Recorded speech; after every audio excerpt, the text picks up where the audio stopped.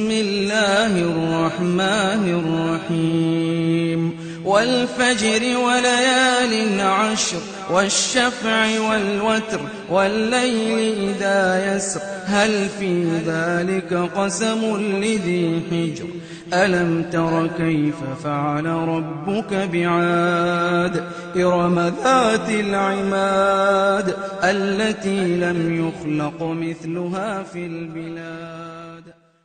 الحمد لله والصلاة والسلام على رسول الله وعلى آله وصحبه أجمعين. أما بعد، أعوذ بالله من الشيطان الرجيم. وما آتاكم الرسول فخذوه وما نهاكم عنه فانتهوا. জি ভাই, আপনার যে প্রশ্ন, এই প্রশ্নের ক্ষেত্রে আমরা আসলে দলিল খুঁজব কোথায় থেকে? শরীয়তের যে ভিত্তি বা শরীয়তের যে মূল ভিত, সেটা হচ্ছে কোরআন ও হাদিস। আল্লাহ তাআলা ইরশাদ করেন, তোমাদের জন্য রাসূল জানিয়ে এসেছেন সেটা তোমরা গ্রহণ করো, আর যেটা নিষেধ করেছেন সেটা তোমরা বর্জন করো।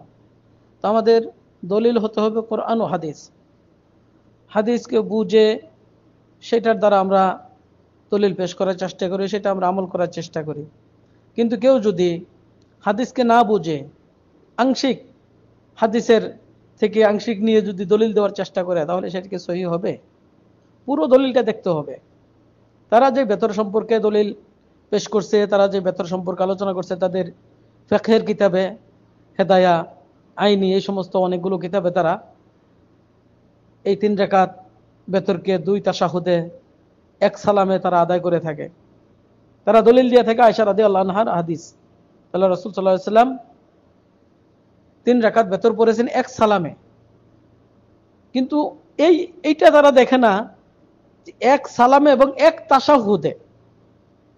ওই হাদিসে উল্লেখ রয়েছে নাসাইর হাদিসে যে আল্লাহ রাসূল সাল্লাল্লাহু আলাইহি ওয়াসাল্লাম 2 রাকাতে বসতেন না, তাশাহুদও একটা করতেন, সালামও একটা করতেন। কিন্তু তারা এই পুরো হাদিসের থেকে ব্যাখ্যা না নিয়ে, পুরো হাদিসকে তারা না বুঝে, সামান্য আংশিক তারা বুঝে ওই আংশিক থেকে তারা দলিল পেশ করতেছে। অথচ অসংখ্য হাদিস রয়েছে যে আল্লাহ রাসূল সাল্লাল্লাহু আলাইহি ওয়াসাল্লাম সালাতুল লাইলি মাসনা মাসনা 2 রাকাত করে পড়েছেন। যখন সকাল হয়ে যাওয়ার ভয় করতেন তখন 1 রাকাত বেতর করে নিতেন, এবং তারা জানেই না যে 1 রাকাত বেতর আছে। 3 রাকাত বেতরের ক্ষেত্রে আল্লাহ রাসূল সাল্লাল্লাহু আলাইহি ওয়াসাল্লাম দ্বিতীয় রাকাতে বসতেন না। অনেকগুলো হাদিস থেকে এটা প্রমাণ। প্রথম তাশাহুদ করতেন না, 1 তাশাহুদ এবং 1 সালামে 3 রাকাত আদায় করতেন।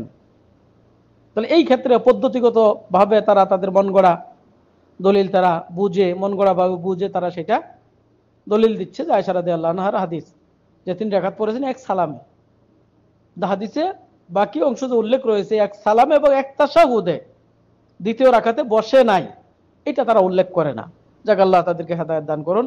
তারা এই সমস্ত তাদের ফিকহের কিতাবে এটা উল্লেখ করে থাকে। কিন্তু বেতরের পদ্ধতি 3 রাকাত যদি কেউ পড়ে তাহলে 1 সালামে পড়তে পারে, অসুবিধা নাই, কিন্তু দ্বিতীয় রাকাতে বসবে না। দ্বিতীয় রাকাতে বসবে না। আল্লাহ রাসূল সাল্লাল্লাহু আলাইহি ওয়াসাল্লাম দ্বিতীয় রাকাতে বসেন নাই। এইগুলো। আর তাশাহুদে আঙ্গুলি, শাহাদাত আঙ্গুলি নাড়ানোর ব্যাপারটা, এটাও তারা শুধু ওই কোথায় থেকে প্রমাণ যে আশহাদু আল্লা ইলাহা ইল্লাল্লাহ, এই আশহাদু, এই সাক্ষ্য দিচ্ছি, এই ক্ষেত্রে তারা বানাওয়াট একটা ব্যাখ্যা এটা তারা নিয়ে আসছে যে আশহাদু বলার সময় আঙ্গুল উঠাইতে হবে, আর বাকি সময় না। এগুলো বানাওয়াট একটা ব্যাখ্যা, এর মধ্যে কোনো দলিল প্রমাণ কোনো কিছুই নেই। অথচ বিদ্বানগণ যে ব্যাখ্যা দিয়েছেন, ইমাম আবু দাউদ এবং শেখ আলবানী রাহিমাহুল্লাহ, তিনি স্পষ্ট করে দিয়েছেন যে এই আঙ্গুল হেলানোটা শয়তানের গায়ে আশাদ্দু দরবাতাম মিনাল হাদিদ, যে লোহা দ্বারা আঘাত করার চেয়েও শয়তানের গায়ে কঠিন আঘাত। যতক্ষণ তাশাহুদে বসে থাকবে ততক্ষণ এই আঙ্গুল হেলাতে হবে, লড়াতে হবে। তাই আমাদের দেখতে হবে যে সালফে সালিহিন তথা হকপন্থী আলেম ওলামা যেটা ব্যাখ্যা দিয়েছেন আল্লাহ রাসূল সাল্লাল্লাহু আলাইহি ওয়াসাল্লাম হাদিস থেকে, হাদিস দ্বারা প্রমাণ দিয়ে সেই ব্যাখ্যা আমরা গ্রহণ করব। কিন্তু মন গড়া আংশিক মাযহাবী তাআসসুবী নিয়ে যারা ব্যাখ্যা দিয়েছেন বা যারা দলিল পেশ করেছেন আংশিক, সেটা আমাদের গ্রহণ করার কোনো প্রয়োজন নেই। তাই বিষয়গুলো আমরা কোরআন ও হাদিস থেকে সবসময় আমরা দলিল খুঁজবো। আল্লাহ রাসূল সাল্লাল্লাহু আলাইহি ওয়াসাল্লাম এমন কিছু বিষয় বাকি রাখেন নাই যা স্পষ্টভাবে আমাদেরকে শিক্ষা দেন নাই। তাই দিনকে আমরা পরিপূর্ণ জীবন বিধান জেনে আল্লাহ রাসূল সাল্লাল্লাহু আলাইহি ওয়াসাল্লামের হাদিস থেকে আমরা দলিল খোঁজার চেষ্টা করব এবং সেই অনুপাতে আমল করার চেষ্টা করব। আল্লাহ তাআলা আমাদেরকে হেদায়েত করুন। আল্লাহ তাআলা আমাদেরকে সঠিক পথে চলার জন্য তৌফিক দান করুন। আল্লাহ তাআলা আমাদের সকলের ইবাদতকে কবুল করুন। আসসালামু আলাইকুম ওয়া রাহমাতুল্লাহি ওয়া বারাকাতুহু।